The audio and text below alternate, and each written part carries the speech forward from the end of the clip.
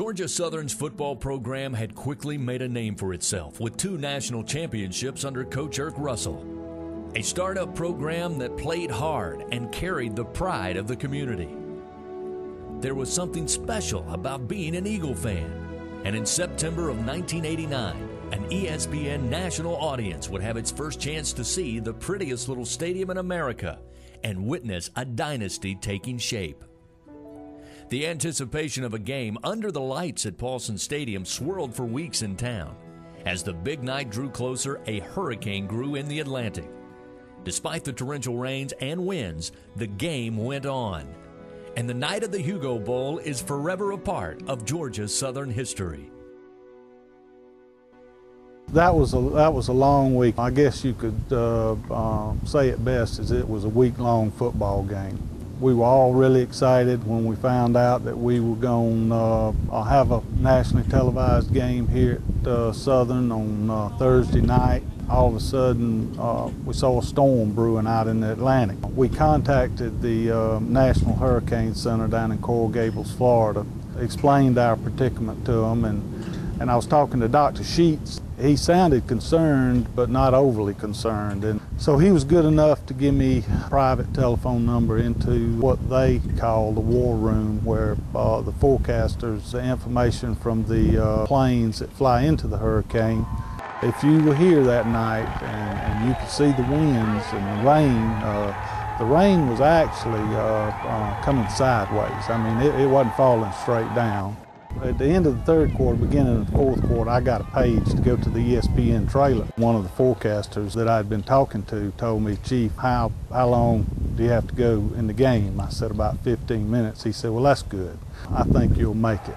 We did get the game in, and our fans were great. Our fans, they were here in force to start with. It was pretty evident that Middle Tennessee wasn't up to stopping the option that night. Our fans had had enough of 7 or 8 inches of rain. So we lost a lot of them toward the end of the game, but we did have a few hardy souls that stayed with us the whole game. Well, for years I was the coordinator of the Georgia Southern weather station, sort of the unofficial weather person, and advised the football teams and so forth and so on. And about 11 o'clock in the morning, someone came to my office and said, "The president wants to talk to you." They said, "Come over right now." So I went over there to his office, and the athletic directors for Middle Tennessee and Georgia Southern were there, the coaches, and President Henry said, "Should we play this game tonight?" And I said, "Well, there's a hurricane approaching Savannah." And President Henry was very concerned because this was the first televised night game with a national audience, and they were going to put up temporary lighting. And ESPN people were very concerned about it blowing down. So basically what happened was, I said, "Well, let's call the Hurricane Center and see what this thing's going to do, and we'll meet back again." So we called the Hurricane Center, and they said the storm is approaching Savannah. It's probably going to be a Category 4. So, well, let's call back a little bit later and see what happens. So around 2 o'clock we called, and the guy in the Hurricane Center said, "Everybody better get out of Charleston because it's heading that direction." And I said, "Would it be wise to play this game?" He says, "I think so." They decided to go ahead and play the game.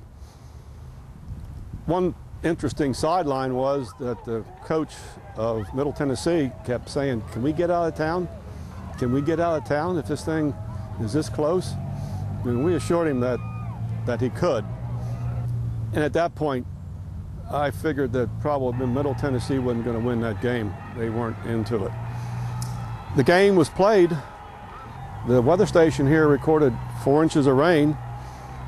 The wind maybe gusted up close to 45 or 50 miles an hour.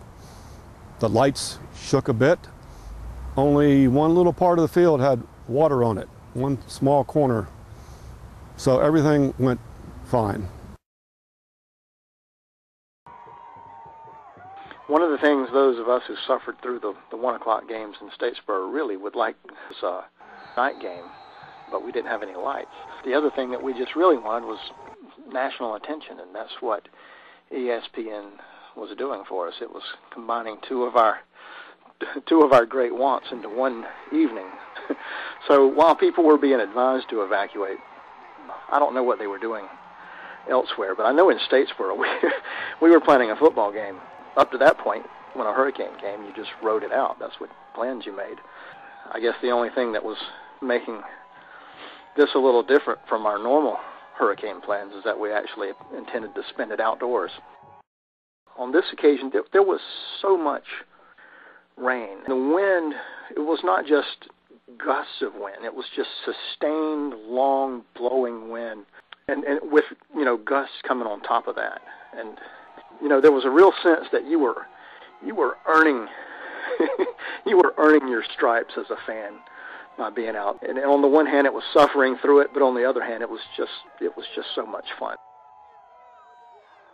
The thing I remember about writing that column is that I wrote the headline first. And a lot of times when I would write a column, I really didn't know where I was going with it. I would just kind of start something, and then when it was over, I'd stand back and take a look at it and then write a headline for it. But this time I knew what I was going to. I knew the headline before I knew the column. And so I was, in my head, I was calling it the Hurricane Bowl originally. And by the time I finished the column, the words Hugo Bowl fit better in the place that I put it, so that's where it came from.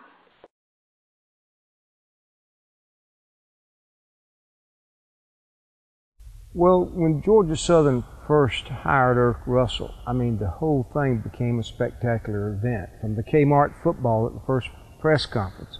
What great stories. So, with portable light towers being erected at Paulson Stadium and ESPN set to televise the game, what more fitting drama than a major hurricane bearing down on the Georgia-South Carolina coast? I just knew it was going to be a historic evening, and so I insisted that the kids go with me, and they looked at me like I'm crazy. Normally you tell your children to get out of the rain, and here Dad is dragging them off and it's raining buckets. The football game was incredible. We stood up in the stands like drowned rats. Everybody was wet and delirious because Georgia Southern had a great win that evening.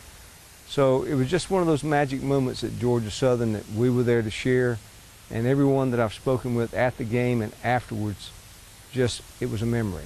And Georgia Southern football has made a lot of wonderful memories. You really want to do a game in a place where it's the only show in town. And at that time, that division of football just wasn't getting much television exposure. So the Thursday night games became a really big deal in town, really big deal. And so that was what was really fun about it to begin with. Who knew about the hurricane, And I thought, well, certainly if there's a hurricane, they're going to cancel the game. The Georgia Southern game was on national television, and at that time, Georgia Southern didn't get a whole lot of national television exposure. They went on with the game. It rained as hard as I've ever seen it rain.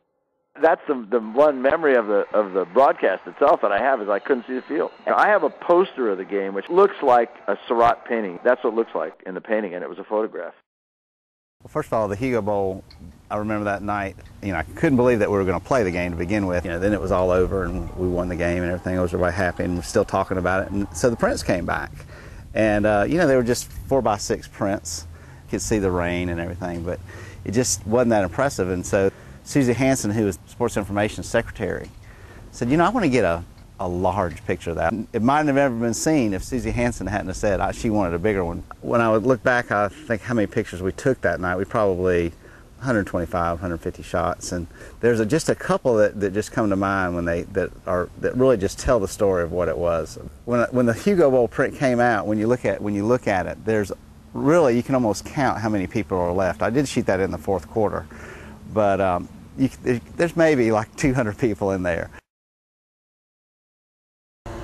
Hugo Bowl, I'm not sure what we did different except, like I said, I brought a canoe on the equipment truck. Hopefully the cheerleaders had fun using it to swim around the stadium while it was monsoony. The sidelines, we were ankle plus deep in water because the drain was doing its job, but it gets backed up when you have that kind of rainfall in a short period of time. And I keep saying it was over 8 inches in about a 4-hour period. It was a lot of water in a short period of time, there's no doubt. The only thing that was puddling in the center of the field was Pud Mosteller, the umpire that day.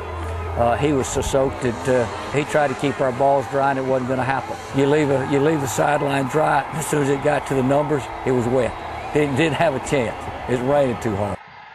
When it's all said and done, Earth got to win. It's a game that obviously has made a lot of fame for college football because you don't see them often. You may never see another one played in torrential rainstorm. With that day, you've bring in 3 light poles, 3 light trucks from Musco Light out of Columbus, Ohio, and those guys stayed up until 45 miles an hour. Once the wind got higher than that, they were going to pull the lights down. If you pull the lights down, there's no TV game. And remember, this was the second Thursday night ESPN game, and it was a great hit for them. It'd be, if you could pull back the attendance, how many people watched that game that night on TV. But, you know, regardless, Hugo was just a great day at the ballpark. It was a win when it was all said and done.